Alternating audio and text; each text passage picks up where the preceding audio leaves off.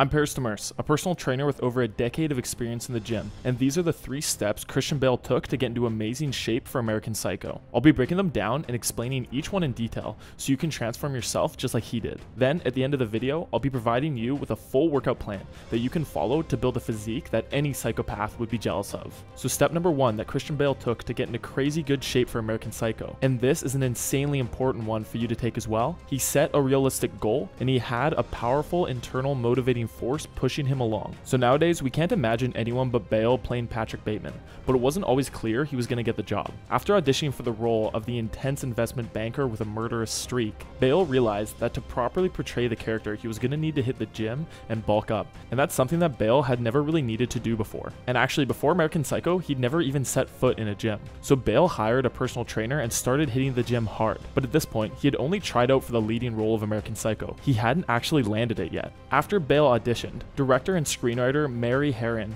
really wanted him for the role, but the studio wasn't on board. In May 1998, Lionsgate offered Leonardo DiCaprio over $20 million for the role instead of Bale. But Mary Herron, the director and screenwriter, really went to bat for Bale and refused to do the movie with DiCaprio. For a short time, both Bale and Herron were off of the movie, while Lionsgate moved forward with Leo and the newly hired Oliver Stone as the director. But even during that time, Bale didn't stop hitting the gym. He knew he was the only man who could play Patrick Bateman, and he knew that if he even wanted to stand a chance at stealing it from Leo, then he was going to have to be in the best shape of his life. Here's a quote from Bale about his insane dedication to the movie. The person he's referring to in this quote is the director. "I'm still going to make this, and I'm gonna keep prepping on it." And I would call her to talk about scenes, and she'd be on a family vacation and she'd say, "Christian, please, I'm trying to have dinner. And I don't know if you've noticed, but there's other people making the film now." And I'd say, "Mary, just stop being so negative. We're gonna do this." Everyone thought I was crazy because it became a crusade for me. And as we all know, all of Bale's crusading eventually paid off. DiCaprio and Stone eventually left the project,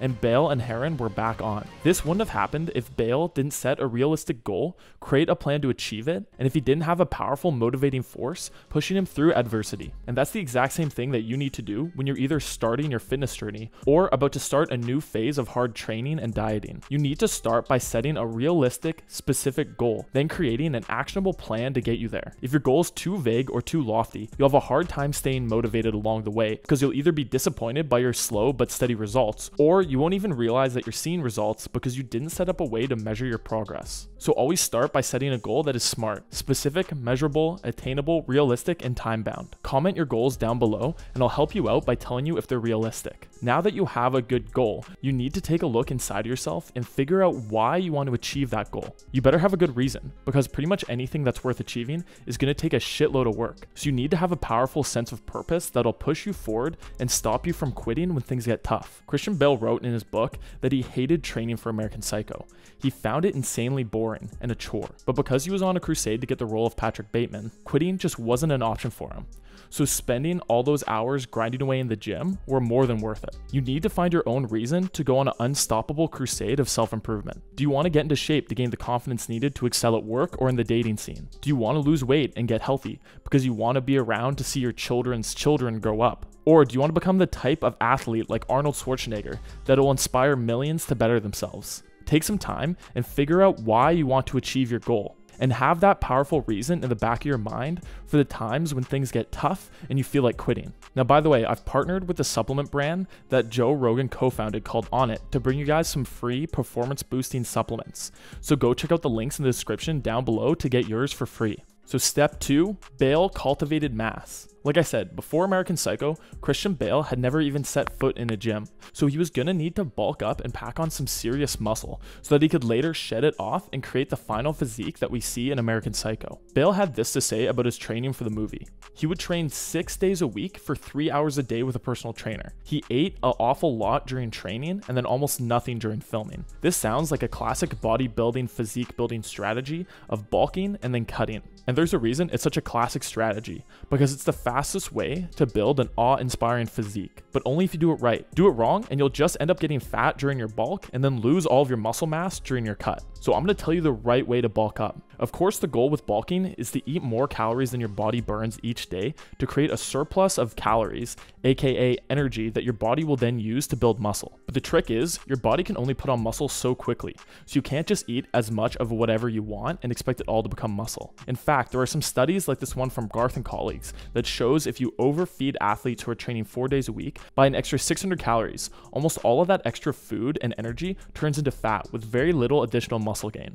So there's big diminishing returns when it comes to creating a huge calorie surplus. So here's the super simple way to bulk up that I use with my clients, and it works amazing for people who've only been consistently weight training for less than 2 years. Start by eating 3 to 4 balanced whole food meals each day. For each balanced meal, you'll want to make sure you have a source of lean protein, veggies, healthy fats, and starchy carbs on your plate. And you want to make sure these food sources are processed as little as possible. Here's a list of great choices for each food group. Feel free to pause the video and take a screenshot or write these down. For these 3 to 4 meals, you want to spread them out across the day as much as possible.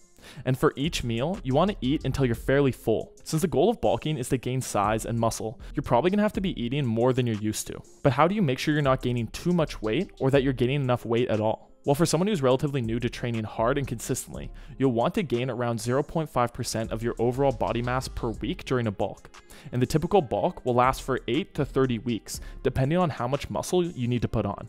So what you want to do to track your progress is weigh yourself every 3 to 4 days at the same time of day, preferably in the morning before you've eaten anything.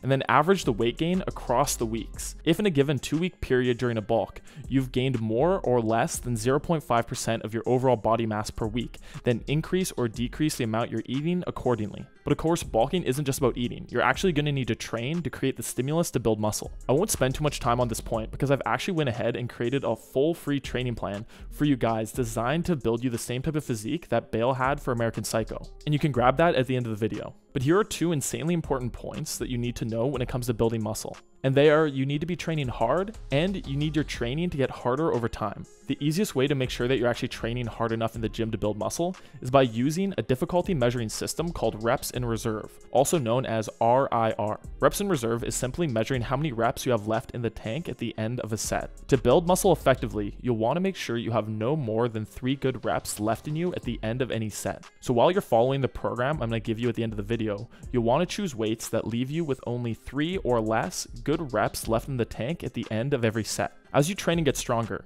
you'll find the weights that used to leave you with 3 reps in reserve at the end of a set of 12 now leaves you with 4 to 5. That means it's time to go up in weight so you can keep building muscle. Now on to step 3. Christian Bale got ripped. And if you're going to get ripped, you're going to have to head to the gym. And if you're going to head to the gym, you're going to need some badass workout clothes. And that's where my partners over at SuperX come in. They make the world's most badass workout apparel. You can think of them as Lululemon meets Marvel. They have tons of different designs, so you'll be sure to find something that matches your style. They've got hundreds of thousands of customers all across the globe, with thousands of 5-star reviews, so you know it's really good stuff. I've been working out in my SuperX gear for months now, and I'm loving it. Not only is it super comfortable, but thanks to its form-fitting design, it makes me look super jacked. So by this point, you're sold and you want your own super suit.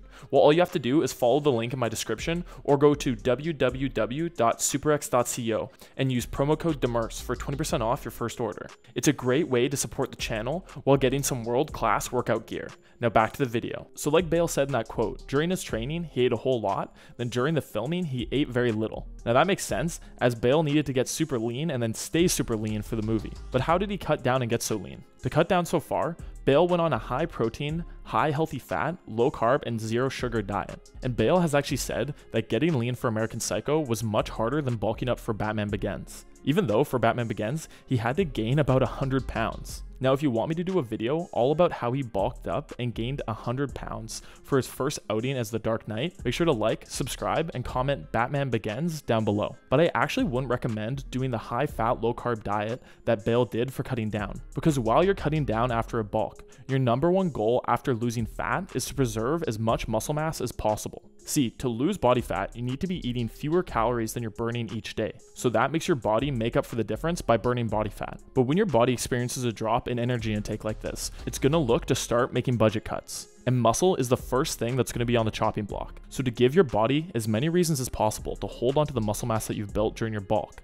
you're going to need to continue lifting weights. And going back to what I said earlier about not liking Bale's low carb diet, I'm not a fan because carbs are your muscle's main fuel source. So if you cut them all out, you're going to have close to zero energy for your workouts, meaning you'll end up training less and at a lower intensity, which leads to your body having little reason to hold on to all those beautiful muscles that you've built during your bulk. By the way, you can find the full free workout program PDF down in the description. So instead, what you should do during a cut is keep your protein really high, around 1 gram per pound of body mass per day, and drop your carbs and fats evenly until you start to lose weight. You don't want to drop your carbs too low because then you'll notice a drop off in performance at the gym, and you don't want to drop your fats too low because fats are essential to maintaining proper hormone levels like testosterone. And just like for the bulk, you don't want your cut to go too fast or too slow. You'll want to lose right around 0.5 to 1% of your overall body mass per week. You'll want to lose it a little bit slower if you're already really lean, and a little bit faster if you have a good amount of weight to lose. But how should you track your food to make sure that you're actually hitting that kind of weight loss goal? Well, I made a full video about tracking and how to get abs,